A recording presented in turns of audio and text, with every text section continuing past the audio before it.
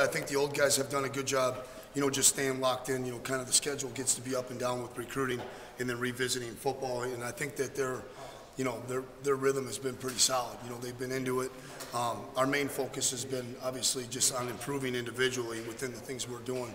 And you really enjoy this time of year because it comes back to the young guys. I wish they would hold on to a little more information from fall camp, but then they go to the scout team and they come back. And so that's really what we've been trying to detail and, just strengthen the unit, improve the depth. Mississippi State, has incredible nose tackle and as well as an outside rusher. How much have you detailed with your guys? You know what? We created some really good individual cut-ups on those guys. So 94, right? His video's in there. But we haven't got to the film, as a whole, as a group to say, okay, this is how we're going to approach this stuff. Our guys are well aware. They've got some good edge rushers. Really across the front, they're pretty good.